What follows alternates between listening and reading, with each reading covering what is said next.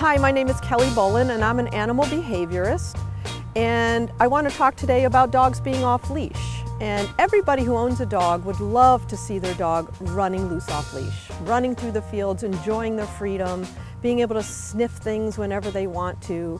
But there are some safety concerns when it comes to dogs off leash.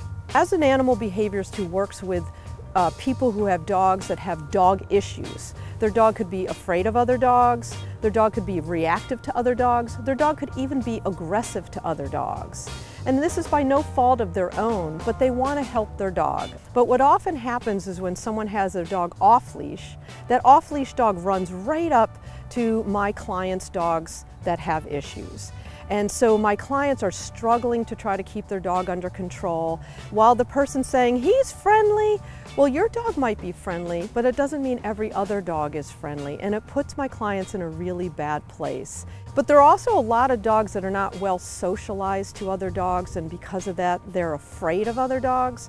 And so when a dog comes running up to them, that can trigger a fear response. And so I urge people to please respect the leash laws in your community. It's important for the safety of your dog. It's important for the safety and emotional well-being of people and other dogs who are trying to enjoy the community. My name is Shayla Howe, and I am the Animal Control Officer for the City of Northampton. To add on to what Kelley just said, having your dog on a leash is very important. For one, it's an ordinance within the city that all dogs must remain on leash at all times on public property. The leash law also states that the chain or leash restraining your dog must be of sufficient material and strength.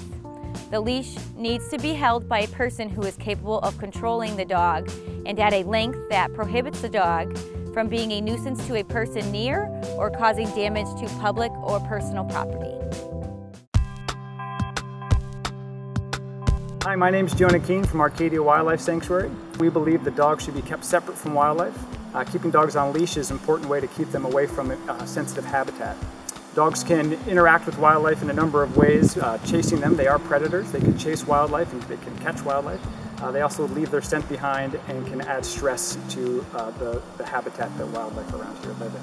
They can trample through plants. We have populations of rare plants that are sensitive and can be trampled by dogs wandering around off leash. So keeping a dog on leash is a good way to protect the native wildlife of